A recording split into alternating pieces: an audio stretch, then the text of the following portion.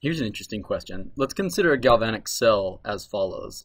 You've got on the galvanic cell, let's say on the beaker on the left, you've got a bar of zinc, and on the right, you've also got a bar of zinc, right?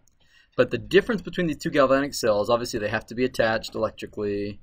You have to have a salt bridge between them. But the difference between these is the concentration of zinc ions, right? So here, the concentration of our zinc ions, zinc 2 plus ions, is equal to 1 molar.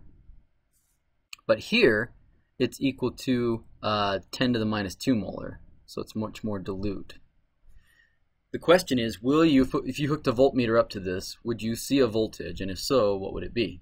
Okay, so good question, right? So let's think about it.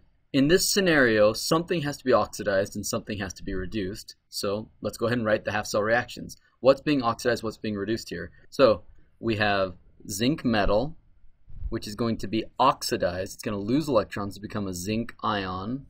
So zinc, let's say it's becoming zinc 2 plus by giving up 2 electrons. Meanwhile, you've got zinc 2 plus ions picking up 2 electrons to form zinc metal. That is the oxidation and reduction reaction for this, right? So you could write out the voltages for these, right? V naught for this one.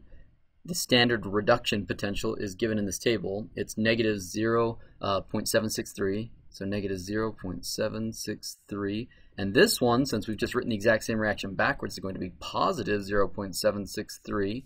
So the overall cell potential, delta V naught, is equal to 0, right?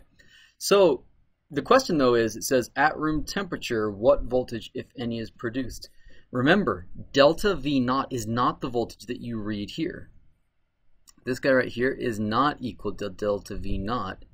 It's delta V, right? So what's our expression for delta V? Let's write that out. Delta V is equal to delta V naught minus RT over NF natural log of the concentration of the oxidized species over the reduced species. Now, it's not clear to us which one's oxidized and which one's reduced, right? We've got these two zinc species. So what should we do?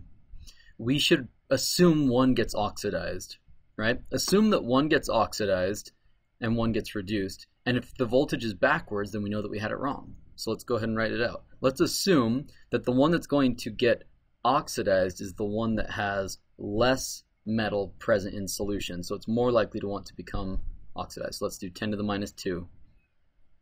So we're going to do 10 to the minus 2 over 1. All right? So let's plug this in. This equals 0 minus 8.314. This is happening at room temperature. By the way, the units of that are joules per mole Kelvin. Multiplied by 298 Kelvin. This whole thing gets divided by the number of electrons, that's 2, right? Times Faraday's constant, which is 96,500 coulombs per mole. This will all be multiplied by the natural log of 10 to the minus 2. Let's plug those into a calculator and see what we get. Okay, what I get is a positive 0.059 volts equals 0.059 volts.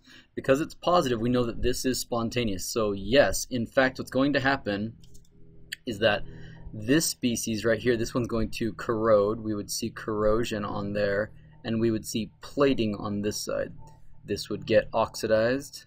This would get reduced. Because it got a positive voltage, that means that as we assumed it, it happens.